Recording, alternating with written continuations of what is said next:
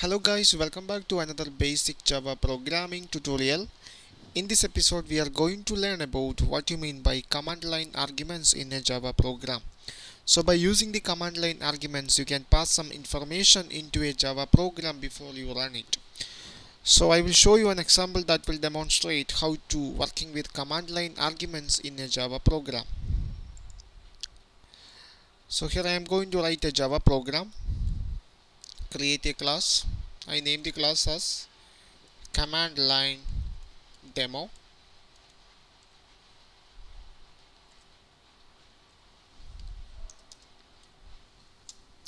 Okay, now we have to create the main method for this class. So public static void main.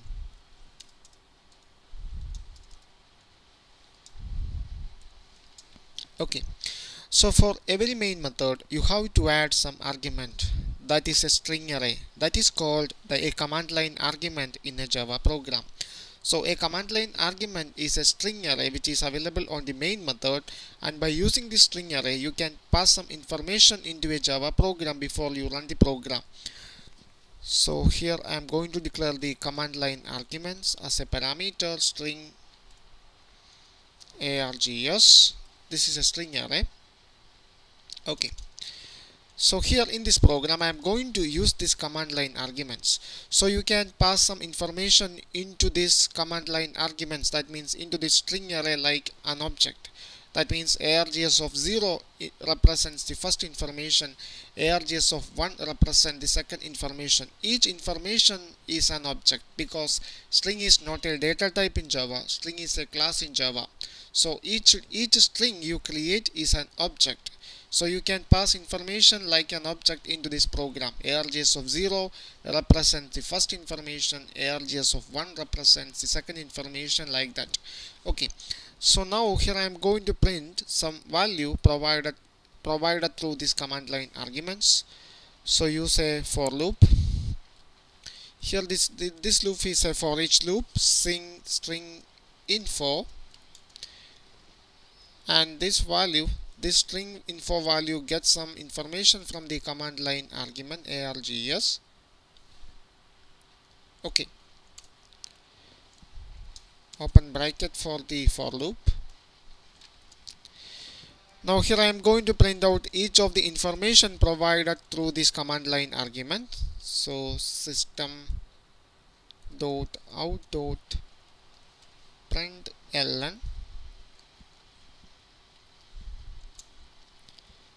First print the args of 0 to value. For that we have to declare some other variables. Here I declare another integer variable, int I equal to 0.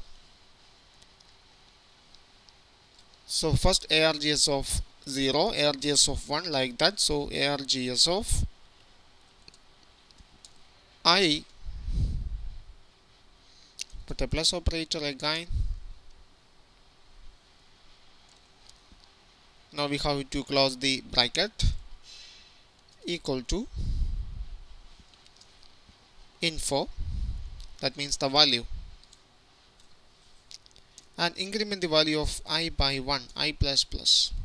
Okay, this will print each of the value provided through the command line arguments. Okay, we can check it out. Now I am going to save the program.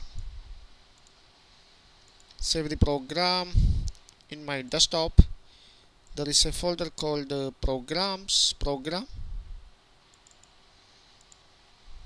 I named the program as demo program.java. Okay, now the program is available inside this folder, demo program.java. Now we have to compile this program. So open up the command prompt. Now we have to move into desktop and move into program. Okay, now here I am going to compile the program. The program name is demo program. So now compile javac demo program .java.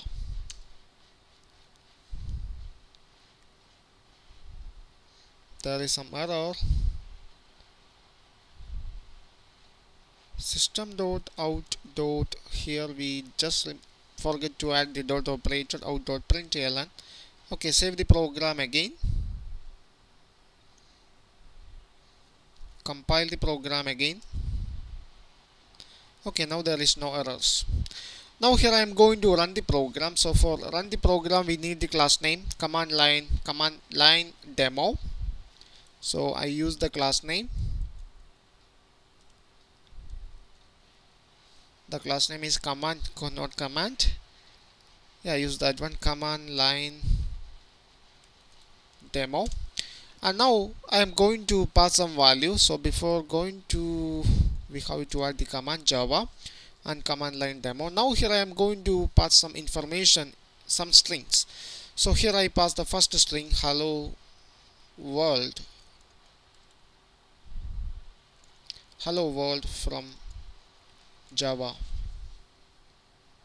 Okay, so here we have 4 string. So the args of 0 contain hello, args of 1 contain world, args of 2 contain from, and args of 3 contain Java. Okay, now I run the program. Here is the output, args of 0 hello, 1 world, 2 from, and 3 Java.